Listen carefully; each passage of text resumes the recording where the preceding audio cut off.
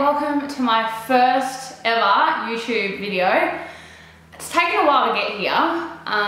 To be precise, since last February I think I wanted to do it. And it just kept, sorry I can't even talk, I'm so jet lagged.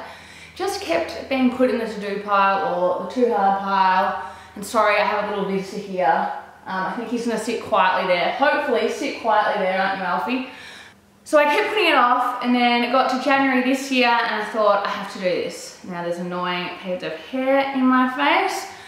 And it got to January and I was in Harrods in the UK, and I thought, let's do this. So I found a camera with HD video, and the salesperson said, you know, you need this microphone, you need this editing tool, and I was getting very overwhelmed. I thought, I'll just get the camera, we'll do our first few videos, see how they go, see what you guys think, and then we'll get to the microphone.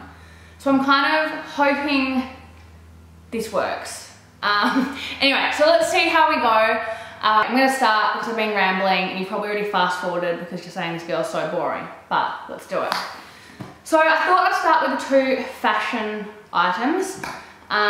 So they are, you've already seen this if you follow me. You've probably seen everything if you already follow me on Instagram or on Facebook or on Twitter, which I'll also link below in the box.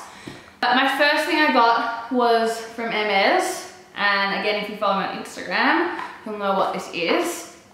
And it's this amazing click clack bracelet in the black and gold.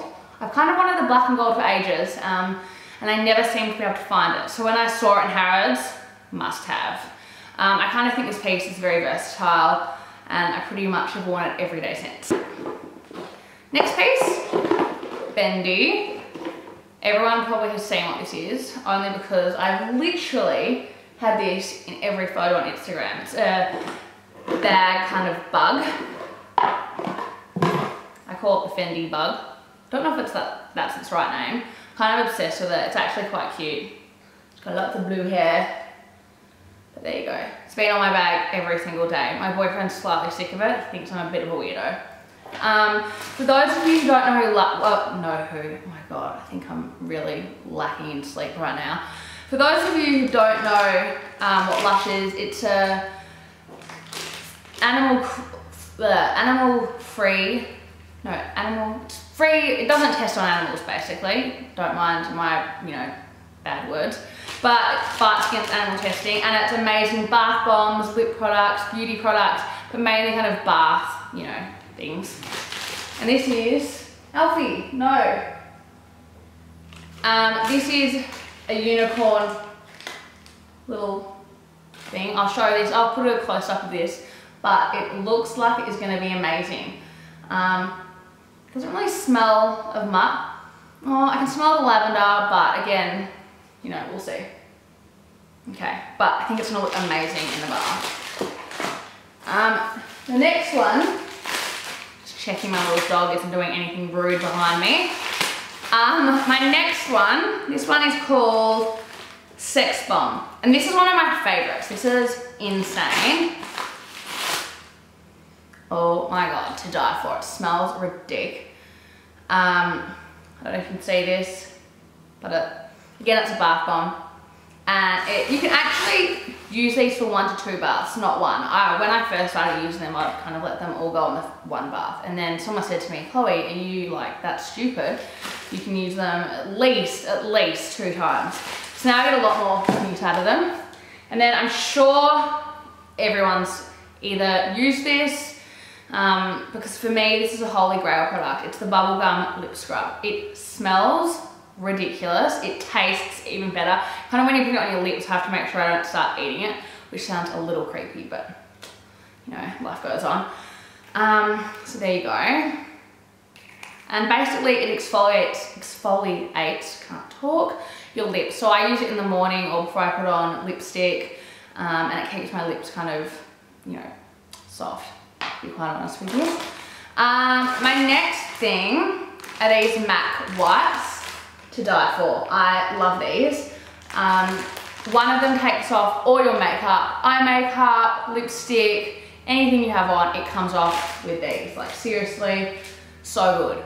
The next thing I did was went a little crazy with the lashes. So I'm actually blind in my left eye. completely blind, legally blind in the left eye. So I've never been able to put lashes on properly. And if I do, they've kind of got a huge gap. I pretty much look really stupid.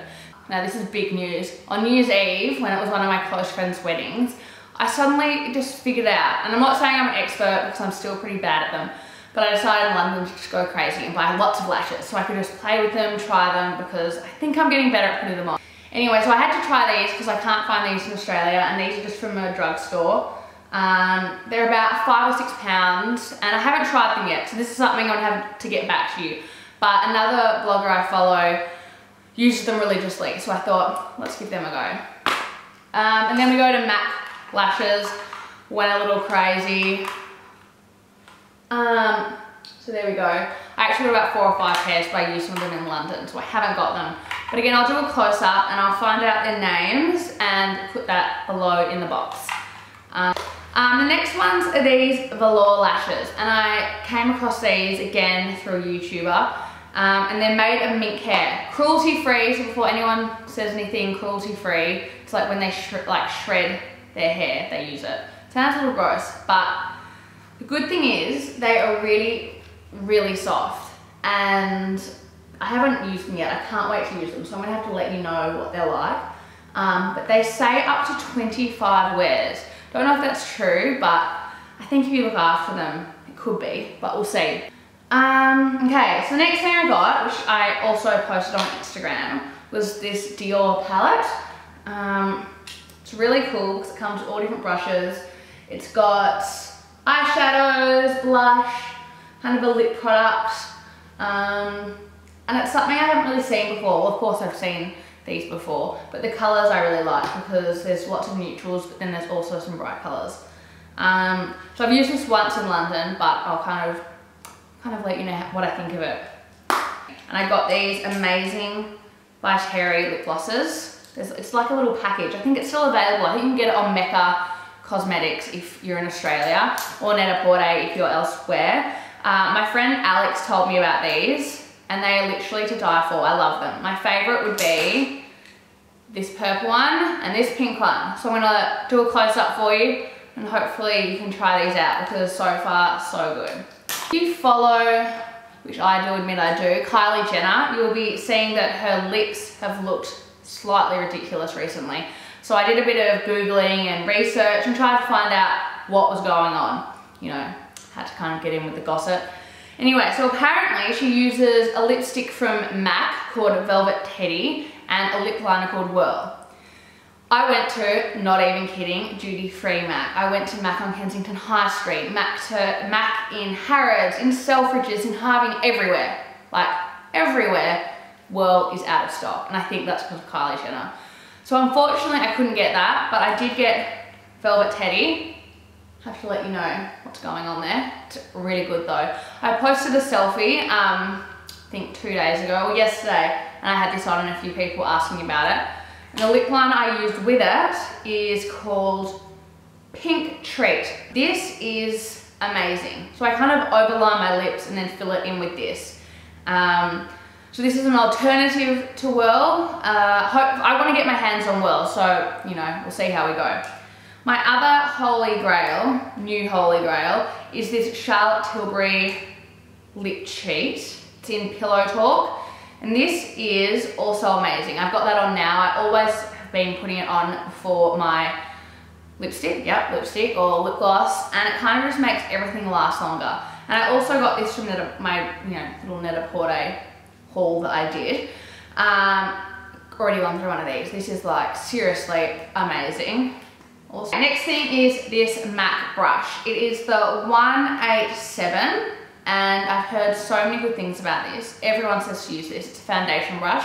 I haven't used it because I wanted to show it to you guys whilst it was clean. Because of course, as soon as I use it, that's out the door. Messy. I'm probably like the messiest person when it comes to my makeup brushes. Otherwise, I'm clean. Makeup brushes, got no clue there. Don't know what's wrong with me.